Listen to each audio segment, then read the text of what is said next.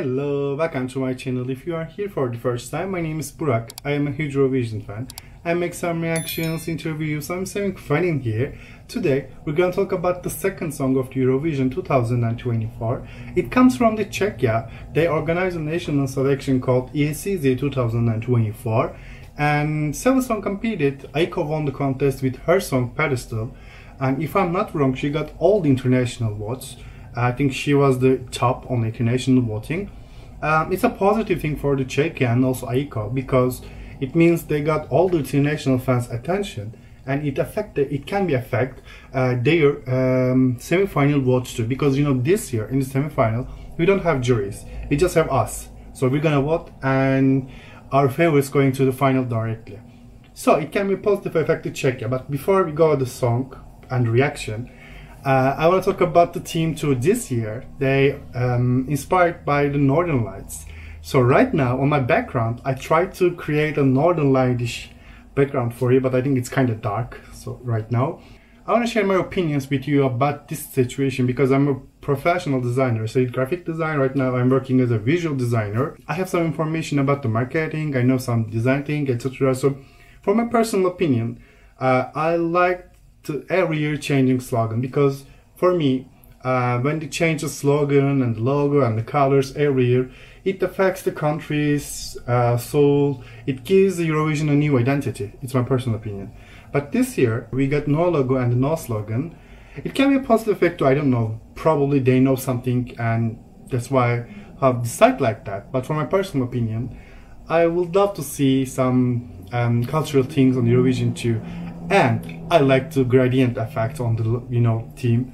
That's why I'm choosing this background right now for you, and I'm talking a lot. So let's go to Aiko. It's time for Aiko.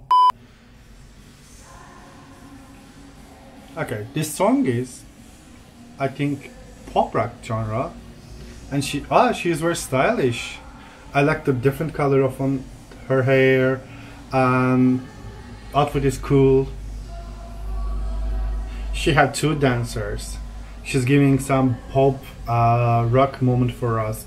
I don't know when, I don't remember when was the last time we heard this kind of genre in the Eurovision from a female voice. Oh, okay. I love the way of her singing. So, she gave us something to scream on the arena right now. Okay, I can imagine her live performance at the arena. Fans gonna scream with her. Love, that's great. And I love the way of she's singing. Love me, na, na, na, na, na. She's going deep and high.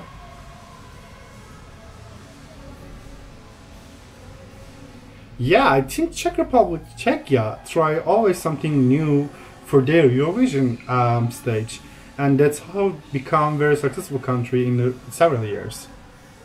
And at the same time, I will not judge anybody from the Czechia on the national selection with her national selection performance, because, for my personal opinion, for example, Vesna, they were average for me on the national selection, but when they come to the Eurovision, they improved.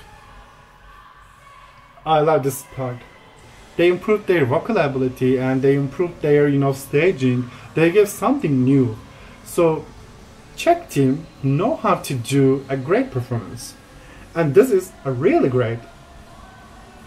I don't know why, but I remembered like when I was in when I was in high school, this genre was very popular. We were listening to this kind of music, and she's giving us some modern moves. I liked it. Okay, wow.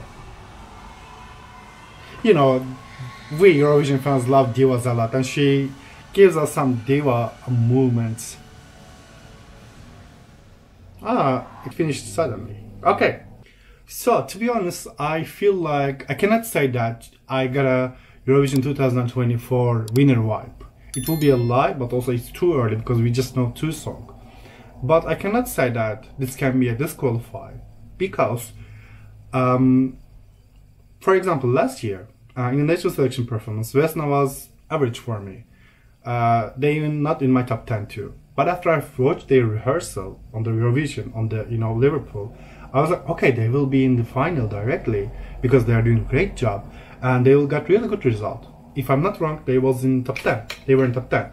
So this year, Aiko, she already has a lots of potential because she got international fans hard. She's young. Probably she's gonna get some Gen Z is what I'm saying that because of, you know, after the Zitti Buani Måneskin, we saw that rock genre lovers also Gen Z are voting for their favorite too. So probably she will get really good votes from them. At the same time, as I said before, I'm feeling like she has a potential. They will improve her vocal ability, staging, etc. I quite like it. And you know, I felt like there was a two girl sisters. What was their name? The Veronicas, the Australian band sisters. I got their vibe from her, so she got a potential to do really great job. As I said at the beginning, this year on the semi-finals, we're gonna vote, not the juries. So if we love her, so she will be in the final. And for my personal opinion, she's gonna be in the final already because she got international fans hard right now. Guys, these are my first impressions, first opinions about Aiko. What do you think, guys? Do you think that Czechia will do great in this year Eurovision? Or what do you think about the Czechia generally? What do you think about ESCZ 2024? I would love to hear your opinions, and I would love to talk about your opinions too.